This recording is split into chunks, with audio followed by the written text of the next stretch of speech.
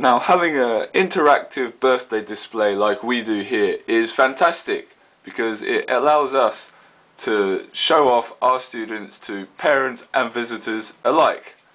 We like to focus a bit more on the parents here because they always like to see how their kids are doing, what they're learning and how they're progressing. So to make this more accessible to parents, what our next step is to add in QR codes at the bottom of each month, which will link straight to Aurasma in the App Store, which is free to download. So it's available to anybody with a smartphone.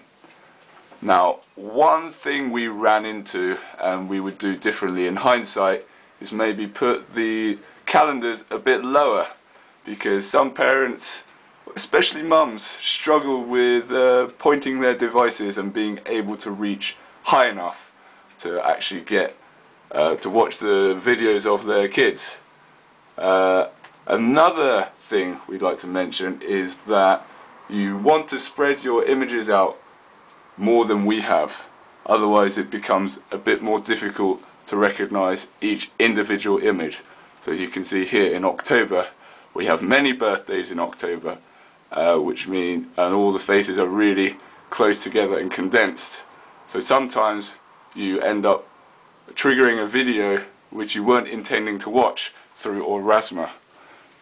Another thing we'd like to mention is you want to use pictures with bold lines, colourful images. That way it's much more easier to recognize. So let's take Daisy's picture for example. It's got bold colours, thick lines, easily recognizable. You see Ray's picture to the side.